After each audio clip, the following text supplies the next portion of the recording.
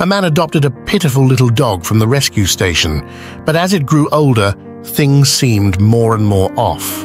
The dog was curious about the unfamiliar environment, cautiously sizing things up. It seemed a bit scared during baths, but it was still very obedient and cooperative. The way it drank milk was also adorable, but the little one couldn't walk steadily. Gradually, the little one and the man became more familiar with each other, playing openly at home. The other dogs in the household also became its good friends. As time passed, the little one grew less and less like an ordinary dog, but this didn't affect its growing bond with the man. When the rescue station staff came to visit, they saw how healthy and happy it had become.